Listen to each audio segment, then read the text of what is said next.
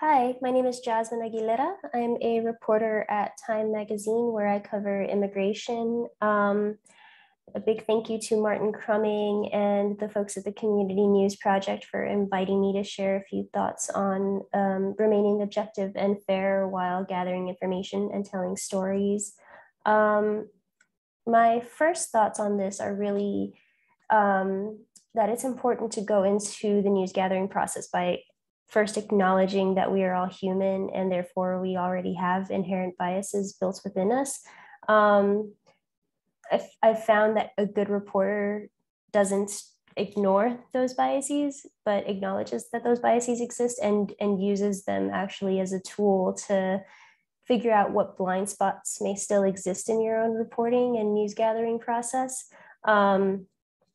I think it's important to be a responsible reporter. Responsible reporters will do that. They will acknowledge that they are not an expert at everything, at every detail. They go around asking questions, gathering as much information as possible, and then determining where their own biases or view of the world may be skewing that information gathering process.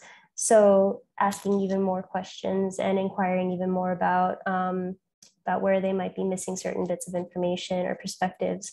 I've always had really great editors who have been very, very open and honest about the fact that it can be really challenging to be an objective person. Individuals aren't inherently objective. We are human beings with opinions and are impacted by what we see in the world. So pretending to be objective is a little challenging. It's better instead, which is I think the best advice I've been given by my editors. It's better instead to ensure that you're telling a fair and balanced story. You can acknowledge your own biases personally as an individual, while still ensuring that the reporting that you're sharing with the world is objective and fair and balanced. And you do that through practicing and through asking questions from every person you can think of that has a stake in the story that you're telling.